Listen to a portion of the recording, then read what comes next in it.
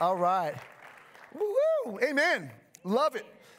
Well, God bless you guys. So good to see you guys. We're going to get right into the Word of God as we always do. I do want to say this. If you were not here last week, we did make an announcement that our beloved pastor and his wife, they have decided to go on a sabbatical for the next 3 months. So we're excited about that. I spoke with Al yesterday. He's trying to get some R&R. It's really hard for him to unwind because he has all these speaking engagements and different things. But, just keep him in prayer. He's healing from his eye because, he did have eye surgery.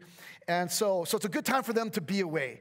And so he's entrusted myself and the leadership here to just continue on. We're going to have myself and Pastor Nathan and other guest speakers coming in. We're just going to keep teaching the Word. That's what we do, amen? Today we have the wonderful topic of Father's Day. So open your Bible. He didn't tell you where to go because it's a topical message. So we're going to be all over the place, okay? So I'm just going to go ahead and jump right in to what God has put upon my heart. So strap in. Here we go. Let me just say this. Women, it's not just for fathers, this message, okay? So, but we get a day, so let us have it. Amen. Father's Day. So in studying for this particular sermon, I did a little research on Father's Day. I never have before. And did you know that Father's Day was first celebrated on June 19th, 1910, which is kind of recent if you think about it, because dads have been around forever, right? And we're barely getting a day. Actually, that wasn't even the official national holiday. That did not come into play until 1972 when Richard Nixon signed that in. So he did something good there. So hallelujah. Good old Nixon, yeah. The day was originally designated as a time to celebrate fathers for all that they do. That's a wonderful thing. We should take that time to celebrate it. And today, we're going to do that in different ways, eating steak or lounging or whatever it may be, hanging out with your family, hopefully. Amen. It should be celebrated. But we live in a society, unfortunately, which allows fathers to be mocked and ridiculed through the media, mainstream media, and advertising. It's crazy. I was researching, and I found this website called the Daily Caller, and there was this article that I thought was intriguing. It was back in April of 2018. A woman named Terry Brennan, actually who's an advocate for fatherhood, she wrote this article, and it's called "American Popular Culture Portrays Fathers as Idiots." That's pretty awesome. Okay, great. Let me read what she said. Just a couple things here. She says, while dads in Leave It to Beaver and The Donna Reed Show had flaws, they were close to what was then thought of as perfect, part of an idealized white American family in that time. Later, shows such as The Cosby Show, Family Ties, Growing Pains, and Full House showcased caring dads of a new generation. Amen. You guys remember those shows? Those are great shows. But polar opposites replaced these characters with Married with Children, Al Bundy, with Homer Simpson from The Simpsons. They're a new genre of dads. And so we saw that in the media, and it's still happening even today, everywhere we see. Even in advertising. Look at this quote. I have it up on the screen. She said this, ad after ad makes doltish dad the butt of all jokes. He's outwitted by his children. He's the target of condescending eye rolls from his wife. He's a dumb, incompetent, sometimes even selfish oaf. But his family loves him anyways. Wow. As I read that, I was just in agreement. That's kind of what society portrays. That's the imagery that comes across. That's what they want you to think about a value of a dad. That they're just there because, well, at least they have a pocketbook. Sad. Interestingly enough, that reflects the imagery of our Father that's in heaven. And that's what Satan would want to promote, right? But not so. I'm going to just say this for the record. My dad was not like that. I had the wonderful privilege of a godly man who led me to Christ. And he's in heaven now, and I get to see him one day. But thanks, Dad. I just want to say thanks, Dad. Hallelujah. I don't want to get emotional. So, if society is doing that, how should we believers respond to the mindset towards Father? I'll tell you how to respond. We respond with the Word of God. Hallelujah. In Ephesians chapter 6, verses 2 and 3, you might know this famous verse. It says this, it's from the Old Testament. Honor your fathers and mother, which is the first and great commandment, that it may be well with you and that you may live long wherever you go on earth. How important that is, that we would walk with the Lord and honor if we are children. Honor our earthly parents. That's what it says. So honor fathers and mothers. But you know what? This is our day. So,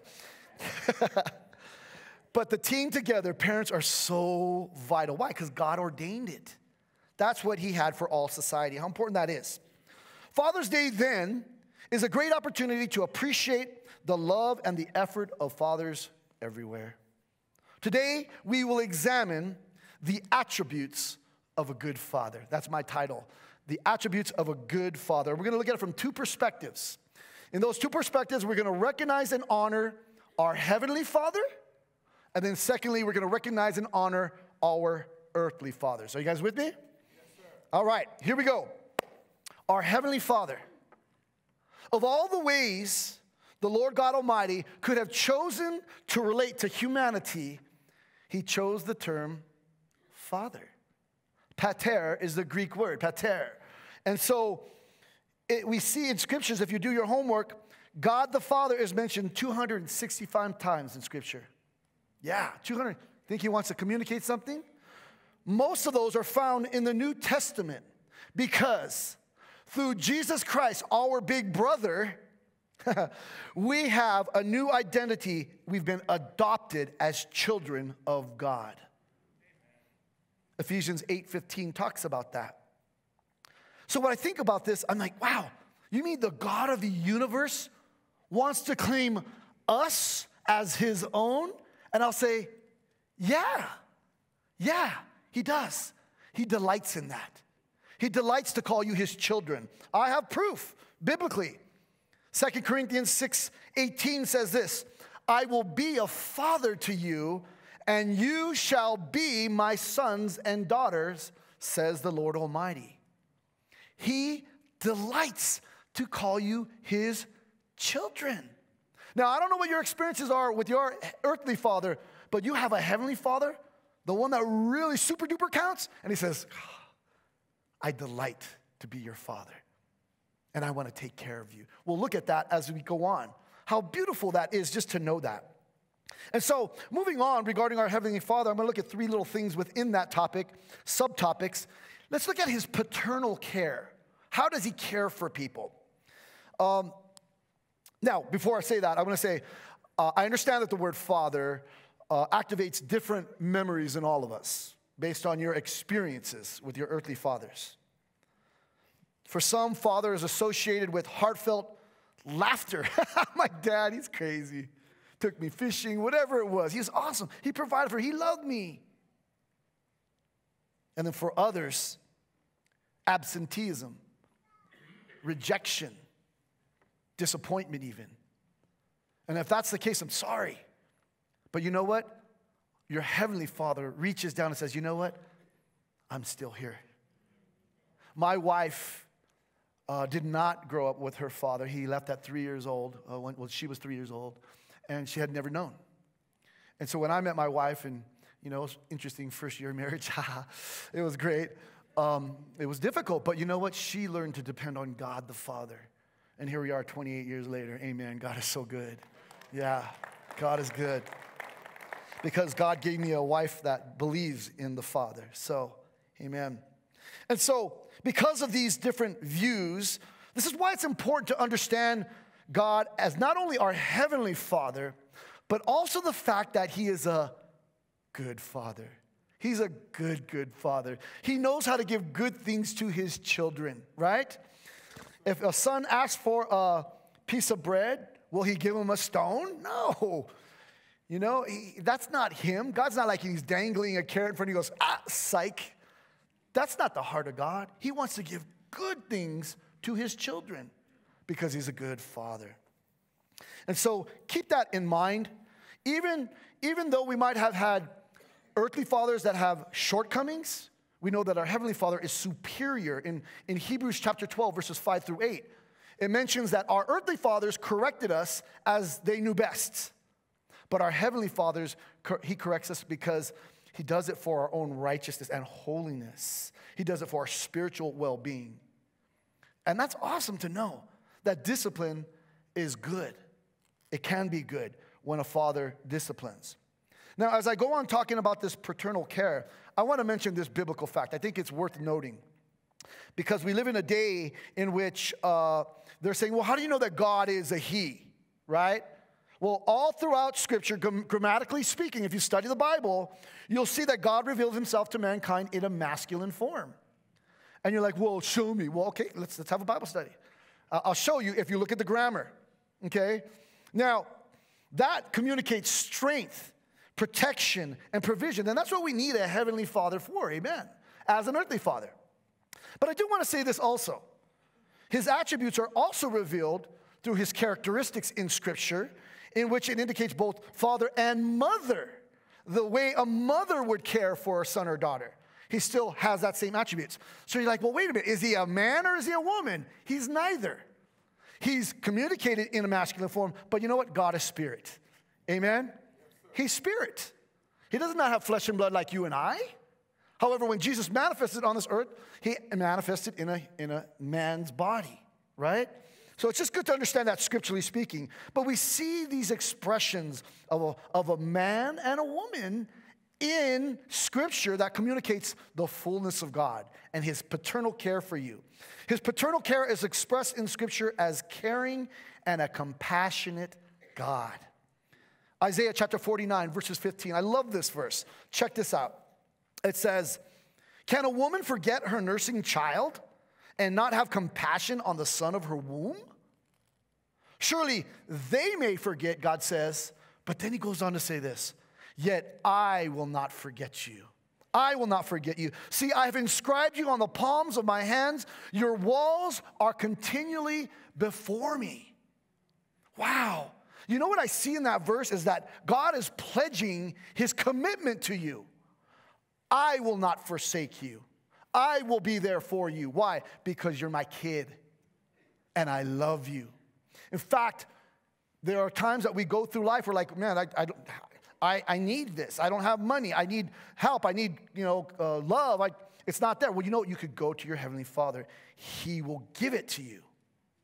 But a lot of us, we kind of see the concept of God the Father. We're like, okay, yeah, but I'm going to live it my way. And we're almost like spoiled little brats, We only come to God when we need things. We don't come to him just to say, Papa, I love you. You're awesome. And when we have that relationship with the Father of the universe, it changes your whole life. We'll talk more about that. Let me go on. And so he pledges that commitment to us. We see also regarding his paternal care that it's expressed in his heart for the fatherless. What?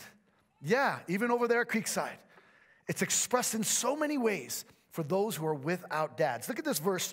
It says in Psalm 68:5, "A father of the fatherless, a defender of widows, is God in his holy habitation." Up in heaven, but when it comes to those who are without dads, he knows the importance of it. Those who are outcasts, or maybe their dads passed when they were early, I don't know. He says, you know what? Here I am. I'm going to fill that void. I'm your dad. But do we acknowledge him as our Heavenly Father? That might be hard because we don't see him. We're like, come on. I mean, my dad will, give me some money. That's probably what they want. So, but God, he owns the cattle on 1,000 hills. He can provide anything that you need. So he's a father to the fatherless. So you don't have a dad. He will give the nurturing care that a father on earth can give, but even more so. He's also a defender of widows. I love that. Women that are without husbands, he says, here I am. I'm going to fill that void. For some of you ladies, you're like saying, amen to that. That's important. because God knows exactly where you're at. He understands the importance of a man leading a household. And if there's not one in your household, he wants to be that. Because he's a father who cares. He's a dad. Awesome. Let me move on. Even King David understood and depended on this attribute of the Heavenly Father. In Psalm 27, verse 10, it says this, when my father and my mother forsake me, the Lord will take care of me. Beautiful, beautiful. We can follow this theme of God and fatherhood throughout countless scriptures. Matthew 5:45, 6, 9, and 32, Romans chapter 1, verse 7, chapter 15, verse 6, 1 Corinthians 8, 6, and there's many others. Why do I share these verses with you? Because I want you to know that it's in Scripture and that I've done my homework. That God the Father exists. Amen. So, He absolutely adores you. I want to say this. Regardless of your experiences with your own personal father, I want you to know that you can cast your cares upon God. Why? Because He cares for you. Cast your cares. Whatever you're going through, you can cast it before the Lord right now. Yeah, but I can't pay the rent. Well, you know what? Cast it before the Lord. Don't go to anybody else. Go to the Lord first and say, Lord, you answer through this or through that, however you want to do it. But I'm going to my Father first. I remember a time when my oldest daughter, Siani, she was driving her little car, and she has low profile tires and everything, and she was making a turn, and she kind of like turned too quickly or something, and she ran over the curb, and she punctured the tire, and the rim. And so she calls Dad. Hi, Dad. I'm like, hold on, I'll be there. Boom, it's right down the street. I go there. First I say, how you doing? I'm sorry, Dad, I messed up the tire. I know it's expensive. Don't worry about the tire. How you doing? That's what our Heavenly Father does to us. How are you doing? And then I actually took the tire. I paid for it. It was very expensive. Our kids do this for that. And the rim. Got it back on. Got it going. Amen. Amen. But, and the funny thing is, you know what? She has a job. She's an adult kid. And she could have paid herself. But you know what? I need to be her dad. I wanted to make sure that she knew that I was there for her. Right? And that's what our Father, He's always there.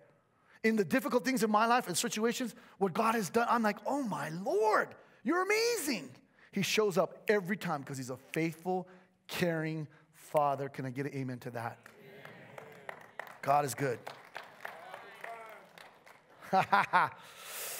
And so He cares for us. Let me talk also about Him being our Heavenly Father and His presence among us. Scripture tells us that He is not an absentee God. Do you know that? He's not absent. He's there. God told Moses, Joshua, David, and Solomon not to fear in their situations. In fact, as He told them that, He said, I am the Lord your God, the one who goes with you. He will not leave you nor forsake you. There it is again. And the same applies to us. God is a refuge and a strength, a very present help in time of need or trouble. He will be there for you. I pray that you're comforted in that thought. And so, all you have to do is call upon Him for anything. Why will He do it? I've already said it. Because you're His kid, and He loves you. And it's that simple. Even if you're in a state of rebellion or rejection, you know what? If you truly call upon your Heavenly Father and say, man, I really need your help. Would you help me just this one? He's there. Is that scriptural? Yeah. What about, what is that, Luke 15? Prodigal son. Yeah, it's all in Scripture. God reflects. He shows us His care and concern for us. Without any condition, He's still going to love you. That's not why He loves us. He doesn't love us because you did this and you did that and you always make Him happy. No, He loves you because He's God. And He's the initiator of love. How awesome that is. Let me go on to the third and final point regarding our Heavenly Father. He has a purpose for us then. So He has paternal care. He's always with us, but He has a purpose for us as His kids. The Bible makes that abundantly clear. That He created us for His glory. Yeah, for His glory. Isaiah 43:7 talks about that. The ultimate purpose of man then is therefore to simply glorify God in all that we say and do. Look at what it says in 1 Corinthians 10:31. Therefore, whether you eat or drink, whatever you do, do all to the glory of God. Say that with me. Do all to the glory of God. You want to say that at Creekside? That's awesome. I like to include our brothers and sisters over there, man, because it's their Heavenly Father also.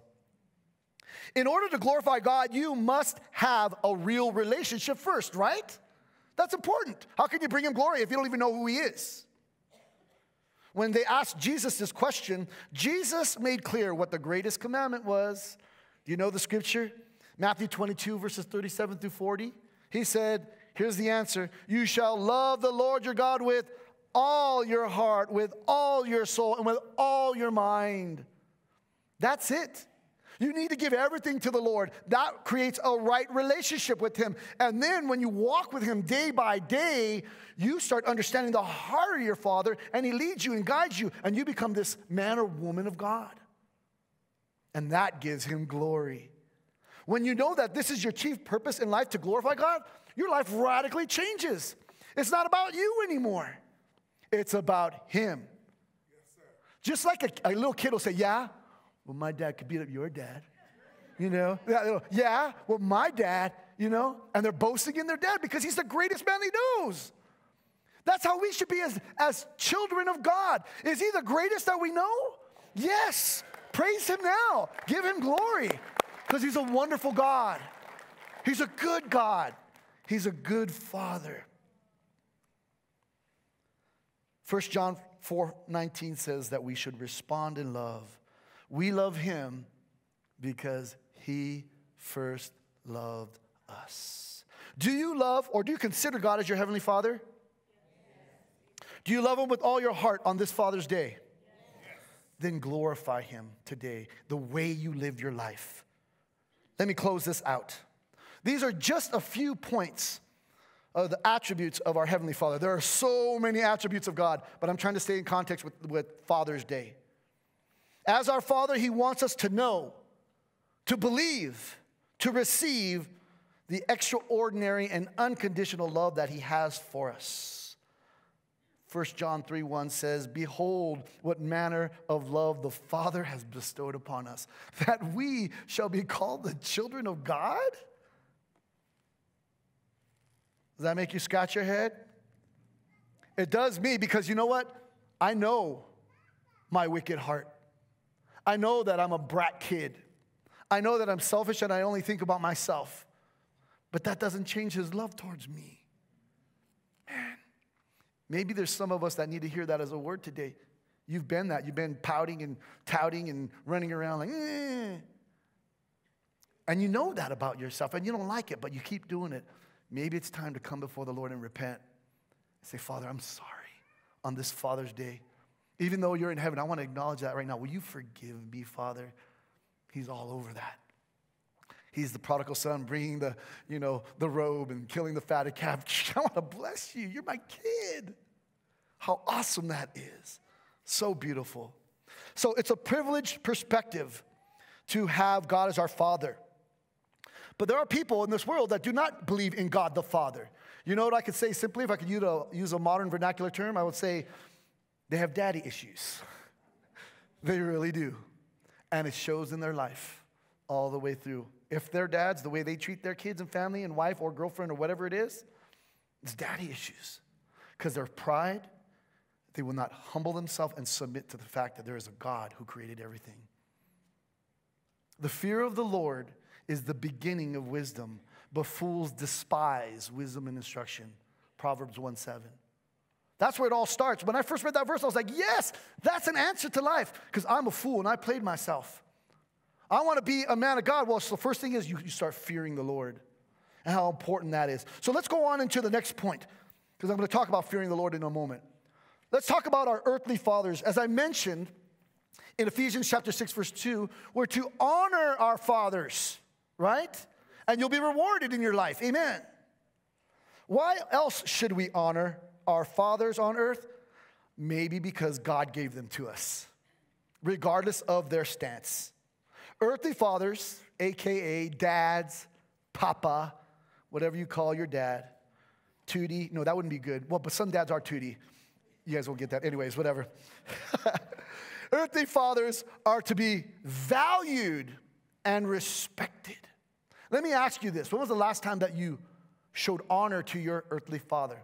That you value him and his role, even though he might not be perfect. My dad was by no means perfect, but he did the best he could. And I am forever indebted to him. And I can't wait to see him again, because I know he's with the Lord. I had the privilege, honor of closing my dad's eyes when he flatlined. It was just me and him. And I knew where he was at. And though my flesh was hard, hurting, I was able to say, yes, I have this hope that my father hoped, and I'm going to see you again, Pop. And one day when I pass this world, I'm going to cross through time. God's outside of time, you know? It's like my dad just passed away yesterday, even though it was 15 years ago. But when I die, it's like I go, whew, in the glory. Hey, Dad! That fast. It's not 15, 80 years, 40 years, whatever it is. No, you're there in the presence of God. To be absent from the body is to be present with the Lord. And we shall all be in the presence of our King and glorify his name together. 10,000s of thousands of his saints and the angels worshiping and crying out, saying, holy, holy, holy is the Lord God Almighty. If you have that view of your Heavenly Father, it'll change you. It turns into doxology. It turns into praise. And you can always tell a person that's happy when they're walking around whistling. You know, praise the Lord. People are like, what's up with that guy? You know? Just hanging out with my pop. So cool. Earthly fathers are definitely needed. Look at what Billy Graham says. He says, a good father is one of the most unsung, unpraised, unnoticed, and yet one of the most valuable assets in our society.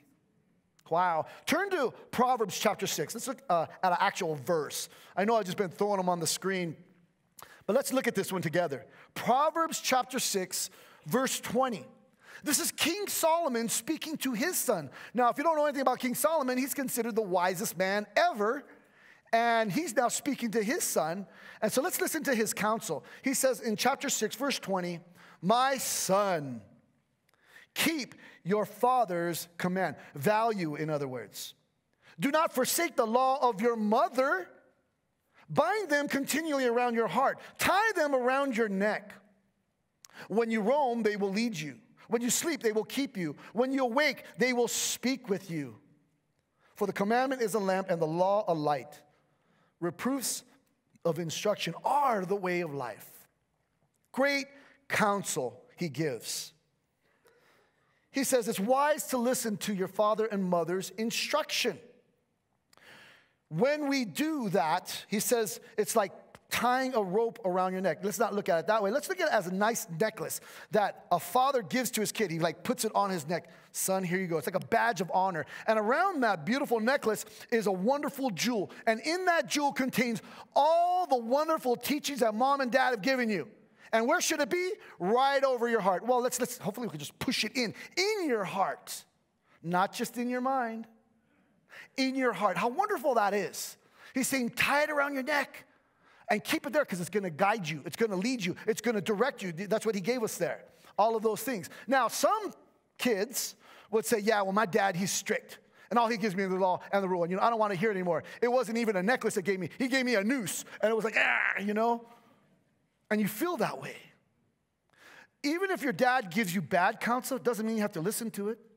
You need to go to your Heavenly Father to ask for the right counsel. Amen? How about if you start reading the Bible yourself and fearing the Lord? That's important. So definitely valuable instructions for every child. And when we listen to that as a kid, we grow up and we learn to have good, godly attributes ourselves. But I'm going to do this now. Turn to Psalm 128. Turn to Psalm 128. Talking about good attributes, I was thinking, man, there's no real one passage that singly is exhaustive and lists all the ideal fatherly traits in Scripture. So as I was studying, and I saw that there were so many scriptures about being a father, I thought I would use the acronym FATHERS. FATHERS. and use that as a guideline to talk about earthly fathers. So let's go through that really quickly, okay? First off, good fathers should fear the Lord. What should they do? Fear the Lord. Love it. I love it. Psalm 128, verses 1 through 4. Check this out. Blessed is everyone who fears the Lord, who walks in his ways. When you eat the labor of your hands, because you're a hard worker, you shall be happy. You're going to sleep good too. And it shall be well with you, because you're walking in righteousness. Look at this. Your household, verse 3, your wife shall be like a fruitful vine in the very heart of your house. Your children like olive plants all around your table. Behold, thus the man shall be blessed who fears the Lord. So do you get the imagery there? I mean, I've had the wonderful privilege of experiencing this for the last 28 years of my life. That I sit at my table and I look over at my beautiful, fruitful wife. Actually, she's over there. And she exudes just beautiful aroma of Christ.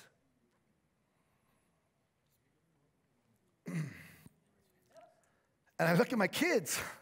I have all these images of them, just, little olive plants, bloop, bloop, bloop, bloop, growing. And that is such an honorable thing as a man to have. How about this? Even if you didn't have that, the very fact that you have food on your table, where does that come from? The very fact that you have a table. Because people who don't fear the Lord are scrounging for their next meal so many times. But from the very day that I got saved, I have never lacked one good thing. Because my Father's awesome. He's a good God.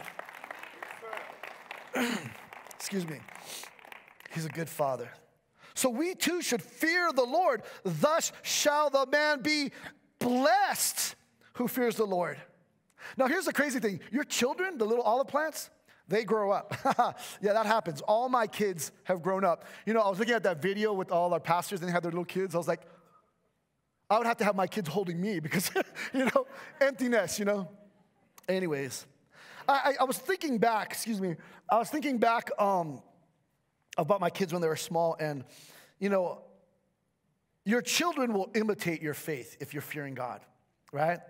And I remember early on, my daughter, Siani, me and Mary, we were driving our little white Nissan Sentra, and I used to crank worship music. Woo! I'd be worshiping all the time because I love Jesus, man. I love to sing. And yet one time I'm driving, I'm worshiping, and the songs are on, and then my wife goes, look at your daughter. Siani, my firstborn, she was in her car seat in the back, and I look back, and she's like, I was like, oh my gosh, that's awesome. My daughter's praising God at an early age. Hallelujah. I thought about Jeremiah, my son. You guys know Jeremiah. He was on staff here for a while. He was here first service. The cool thing about Jeremiah is we homeschooled early on, and he had to draw a picture of what he wanted to be for his career, and he drew a pulpit and him like this. I was like, dang, that's so cool. And then my youngest daughter, Gianna, how awesome. I remember one night we're going to sleep, and then I hear this little, ooh. I was like, what's that? And I go over to her room, and she's singing. She's singing a song. She's not singing Guns N' Roses, Welcome to the Jungle. No, she's not singing that. You know what she was singing? Give thanks with a grateful heart. Give thanks to the Holy. And I was like, oh my gosh. That my children would fear the Lord. Where do they get that from? From their mom and dad. How you guys doing in that area? How you doing? Now, maybe you don't have kids. That's okay. Still be a godly man. Still be a godly woman. Amen?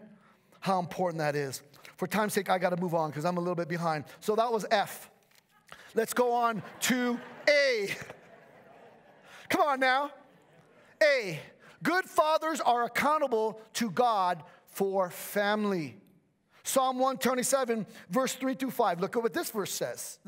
It says, behold, children are a heritage from the Lord. The fruit of the womb is a reward. Like arrows in the hand of a warrior, so are the children of one's youth. And then it says this, happy is the man who has his quiver full of them. Amen? You know what that means, a quiver? It's an archery item to where when you have a bow and arrow, you know, you would have like either on your side, you put your arrows in, or on your back if you're really cool. And what you're supposed to do then is a man who has many children, because those are what the arrows are in their quiver, you take the arrow, you put it on your bow, and you say, God, help me to aim right, because I want to shoot them into righteousness. Kapoo! And you let them go. You got 20 years maybe from their kid's birth to 20 years old. If you invested in those kids and you're aiming well, boom, you're going to do good. But you know what? If you're like kind of like, oh, dropping the arrow, whatever, I'm not even shooting my arrow, your kids are going to wander. Maybe you got a broken arrow. I don't know. But you know what? We are to be blessed if we're doing it right and we're shooting our kids in the straight path. So I would say this, exhortation to men, fathers, shoot it straight. And if shooting crooked, ask God for help because he will give it to you. Amen? Regarding this idea of accountability, there is another part of that. Fathers are to be responsible to provide for their children's needs. Yeah. Amen. I'm just going to share this verse, and it'll probably convict you like it did me. But if you're walking in righteousness, it won't. Listen to this, 1 Timothy 5:8. If anyone does not provide for his own, and especially for those of his own household, he has denied the faith and is worse than an unbeliever. I wrote in my notes, whoa. That's pretty heavy. You know the term deadbeat dad? That's prevalent. Unfortunately, we just leave our kids and go. Maybe you've already blown it. If that's you, you know what? Make recompense. Get right. Provide for your kids the best you can. I can't, man. I don't have a job. You know what? Ask God for a job. Ask God to help you be a man of God. Fear him, and he'll show you the good and the right way. Amen? So again, it always comes back to our Heavenly Father because he's a good God. He's a good, good God. And so moving on to the next one, T, F-A-T, teach. Good fathers teach their children. You know the verse. Proverbs 22 verse 6 says this, train up a child in the way he shall go, and when he is old, he will not depart from it. This means we need to be involved in our children's lives. Everything that we say and we do, we're there from the very day that they're born, being involved. It is the responsibility of parents, to provide family, social, academic, and spiritual guidance through and through. It's not the school's responsibility. It's not the church's responsibility. It's your responsibility because God gave them to you. Amen? But it's our responsibility to train them up. And again, if you have a broken arrow maybe, a kid that's going astray, you're like, Lord, I taught them the word. They know better. But right now, they're way over here, out in left field. Pray more. You pray them back because it says that they will come back. Because what you're doing, what you did and training them up, you did in faith. And that honors God. Ultimately, they got to make their own decision. But you know what? They will come back. I know how that goes. Because when they get older, they think, oh, you know, I'm going to do it my way, and their way is the best way. But at some point, just like I did, at 24 years old, I was like, man, I'm blowing it. What my dad said was right, and then I got born again. Truly. And now I knew why I needed to serve Jesus Christ. Crazy. Let's move on. Point number 4, H. Open their hearts. Good fathers open their hearts to their children. Dads should spend time with their kids, making every moment count. The scriptures make it clear that dads must engage their children in deep, heart-to-heart conversations. Talk to them. Why? So that you can impart wisdom to them. That's recorded in Deuteronomy chapter 6, verses 6 through 9. I'm not going to go there for time's sake, but it says you should teach them, the word should be in your heart, but you should teach them when you sit down, when you walk, when you rise, everything that you do. Scriptures all the way your house, everywhere. Everything that you do should be to glorify the Lord, and that's when you teach the kids. Something as simple as, you know what, at the breakfast table, okay, Jeremiah, what's going on? He goes, oh, I got a test today. Well, did you pray about it? Well, God doesn't care about my test. Oh, yes, he does. You know what? He could sharpen your mind and help you to be just alert. Yeah, but Dad, I didn't study. No, well, you know what? You're on your own. No, I'm just kidding. No, you pray. So let's just pray that God will give you a sharp mind that as you read the questions, you would answer wisely. You can help your kids in every scenario, but you have to bring the Lord into it because your heart is to have a conversation with your kid. It's so valuable. Now, we might be short here, I understand, but you know what? Schedule time to hang out with your kids.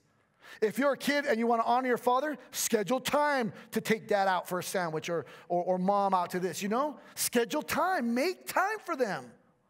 Why do we let our jobs, our businesses rule our lives and we're so tired we can't do anything, you know? What about relationship? It's the most. It pours over into your relationship with God. I'm not going to go to church today. I'm just going to, I can't join that Bible study.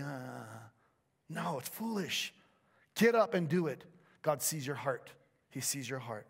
So we need to have open hearts for our children. Fifthly, good fathers are to encourage their children. Encouragement is so important to a kid when you praise them and you find good in their lives. You find something, say, good job. Amen, that's wonderful. Unfortunately, instead of encouraging, we discourage our children. How sad it is that we can destroy our own kid's life through the power of the tongue. If you say, you're an idiot, you're stupid, what do you think your kid's going to believe about themselves? Because you're the representative, the authority in their life, and you're saying that they're stupid? Stupid kid, doesn't even know how to get me a beer. Wow. And you wonder why your kids don't bless you. You wonder why they don't hang around you. Some of us need to repent. We want to be a good example, but you know what? We leave a bad example. We're supposed to encourage our kid. Check out this warning to fathers in Ephesians 6:4. It's on the screen. And you fathers, do not provoke your children to wrath, but bring them up in the training and the admonition of the Lord. Your words have the power to make or break your children. One word. Wow. Hopefully they're good words because you're meditating on the word. Sixthly, let's get to the letter R. Good fathers are role models then for their children, right? Role models are so important. Your kids see everything you do. Back in the 90s, I used to say, you know, kids are like a blank tape, a Memorex tape, but that doesn't work anymore. You know, they record everything. That's what I meant. Well, you know, now kids have cell phones, and they record you this way, and they're like, did you see what dad did? Oh, gosh. Crazy. We're supposed to be role models for our children. Psalm 1:1 says, blessed is the man who walks not in the counsel of the wicked, nor stands in the way of sinners, nor sits in the seat of the scornful. Your kids watch when you walk in unrighteousness. They see that your man cave, you know, has a calendar with bikini ladies or whatever. They see all of that. And it makes it easier for them to cross that boundary because dad does it or mom. But this is dad's day, so I get to pick on you a little bit. Yeah, guys, your kids are watching and they're recording. Kids are looking for godly role models, especially our own kids. But let me just say this for the sake of fathers in the field, kids, and those of you that are here. It is so important that even if you don't have kids, know that there are a lot of kids that don't have dads. And you know, we have this wonderful ministry that we just prayed for, Fathers in the Field, in which a dad says, or a man, a godly man says, you know what, I'm going to step up and I'm going to be there for that kid. Oh, that goes so far. Listen to this quote from Dennis Rainey. He says, what a boy can use and too often doesn't have are the heart of his father and the fellowship of men. A boy needs at least one man who pays attention to him and spends time with him and admires him. A boy needs a role model, a man whom he can regard as mentors. Amen. If I may salute you guys, thank you for stepping up. That's huge. Step up. So if you've never had kids, you can't have kids, your kids aren't here anymore, you can always become a mentor. Amen. Don't waste the wonderful stuff you have. And our kids are also looking to us. I've heard it said that a father is a daughter's first love and a son's first hero. I love that. I encourage you, men, be a good role model. Finally, number 7, S. Demonstrate sacrificial love for children. How important that is. The greatest quality an earthly father learns, it comes from his father's heart, his heavenly father's heart. 1 John 4:9 says, in this, the love of God was manifested towards us, shown towards us, demonstrated towards us, that God has sent his only begotten Son into the world that we might live through him. Powerful. What do I see there? First off, regarding sacrificial love, it should be patient in dealing with our kids' shortcomings. I've already said that, but 1 Corinthians 13, 4-8 talks about that. Sacrificial love is willing to put our children first. It costs you your time, your money, so many other things. It's going to cost you. But when you do it right, like I said, in the first 20 years, your kids are going to rise up and bless you because they saw that you did it in sacrificial love so that they could go 10,000 miles further than you and tell everybody about Jesus Christ. Sacrificial love, according to this verse, also produces life in our children that they may live. God sent his Son, he sacrificed so that we can live. We should do the same for our kids. We sacrifice for our kids so that they can live a good life. And then finally, sacrificial love always pleases God. This brings him glory. So then, as an earthly father, let me close and say, love is the key. Love is the key, my brothers and sisters. That's what earthly father, I said heavenly, an earthly father. These are the good attributes of earthly fathers. I do have one more bonus attribute. Do you mind if I share with you real quick? I think it's absolutely vital. I'm going to share it anyways. If I can add but one more letter to the acronym fathers, it would be the letter P. P, you might say. That doesn't go with fathers. But when it's placed in front of the word fathers, its pronunciation would not be changed. Try to say fathers with a P. Fathers. Right? It's not fathers. It's fathers. The P is silent. And that is what we should do as men. We should be praying fathers. Fathers that pray. Praying fathers are good fathers. Fathers should be men that pray night and day, as Job did for his children, that the Lord would protect them from evil or from mistakes. We should earnestly depend upon our Heavenly Father for direction and guidance for your children. Fathers in this room, how are you doing in this area of prayer? It is the most essential thing because it develops your love.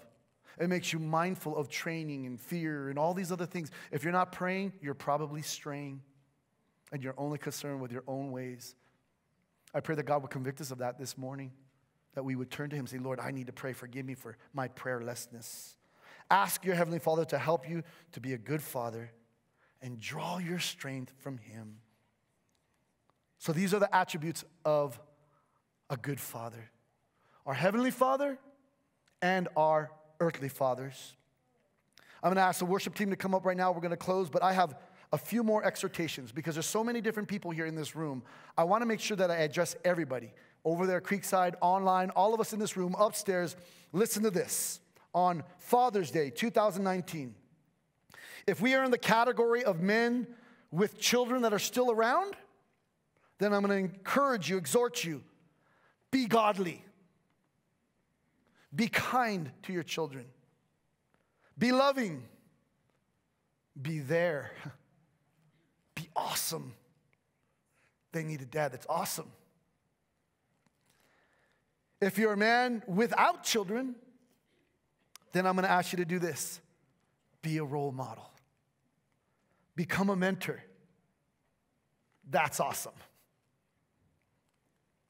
If you're in the category, well, we're all in this category. We're all children with earthly fathers because we're here, right? Remember your earthly father and honor them.